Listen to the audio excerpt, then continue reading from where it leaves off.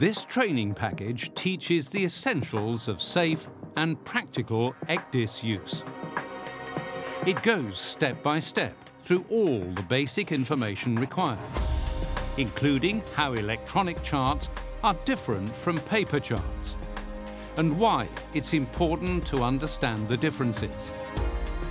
The importance of using appropriate depth settings to get the best from the anti-grounding capabilities of the ECDIS.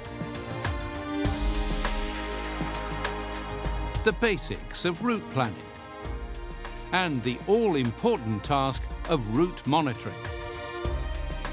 ECDIS has a lot to offer the watchkeeping officer. It integrates the output from the GNSS, speed and compass sensors to provide a real-time display with a plot of the ship's position and motion on the chart. It provides automatic route monitoring with warnings of charted hazards. At night, it provides chart information without loss of night vision. It provides the navigating officer with easier chart updating, quicker route planning and route editing.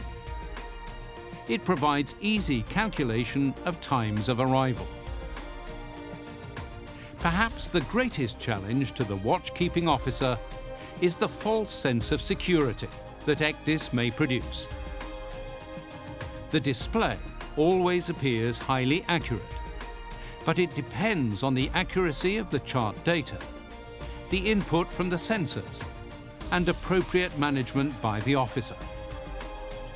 Officers must routinely cross-check the accuracy of the ECDIS.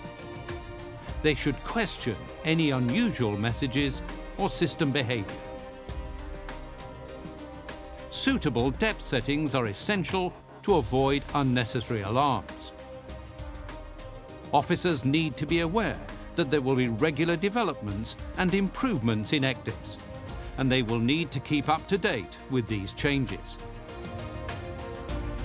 They must always be alert to potential threats to the safe navigation of the ship by all available means. Used correctly, ECDIS is an effective aid to safe navigation. But watchkeeping officers require proper training, accompanied by good seamanship and good situational awareness. The safe use of ECDIS in practice includes a video, workbook and e-learning CBT.